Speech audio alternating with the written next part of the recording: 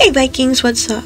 So 2023 is just about over. We are halfway through December, Christmas is right around the corner, and soon we will have 2024. So before we end this year, let's talk about some of the updates we had in Vikings War of Clans that really stood out.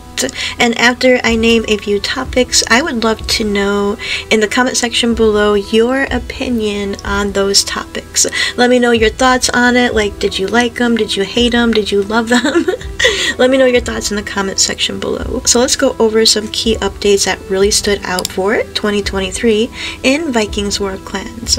Now the number one thing that stood out in my mind was the Hall of Glory update. That was simply amazing, and we were able to have that extra military knowledge and all that other amazing knowledge that we were able to do in the Hall of Glory and earn those stars. So let me know in the comment section, what are your thoughts on the Hall of Glory update? Another update that really stood out to me was the newer update that just happened, the Raven Towers.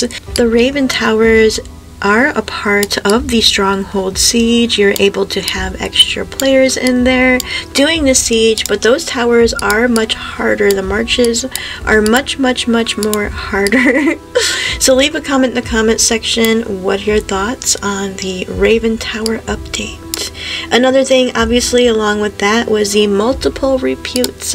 We can now take multiple reputes for each other. If you're willing to pay a price for the second, third, and fourth one, you could have up to 4 different players for that repute. It just gets really expensive after the second and third, and obviously the fourth one's really crazy priced. So yeah, definitely one of the things I like is that repute update. However, I don't like paying so much gold. I think they should cut that gold in half. Now, speaking of gold, another update that happened in 2023 was the creating of the new ruins. However, you go through gold like crazy, so not so fun. When you're using an amazing amount of gold, then you're just flying through that gold and that runic dust. So yeah, it's definitely uses a lot of gold. However, you can, if you're lucky enough, make an amazing ruin that will really help you out in different type of battles. So that was another update that I liked as well. Just didn't really like wasting so much gold. Speaking of that, another update in 2023, which was recently, is the hero and shaman sets.